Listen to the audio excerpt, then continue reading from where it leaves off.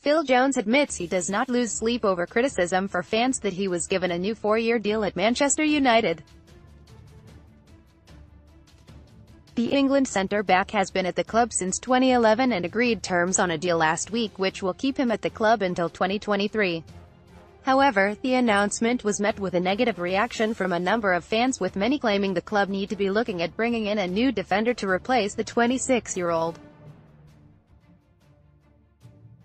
But the defender said the criticism doesn't bother him. "I don't lose sleep about what people say about me. It's football," Jones told reporters following the win against Fulham. "I'm going to get criticism in the future. I've had criticism in the past. Manchester United news and transfers live. Honestly, I genuinely don't care. I have a wonderful family and wonderful friends. I play football for Man United. I've been given an extra contract and I'm grateful for that." Jose Mourinho was after a centre-back in the summer transfer window and was vocal in his disappointment when the board did not give him the financial backing to land who he wanted. The club continued to be linked with a whole host of world-class centre-backs, but Jones admits the speculation doesn't faze him.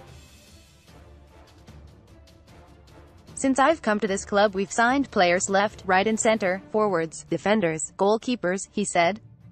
"We're Man United, of course we're going to be interested in the best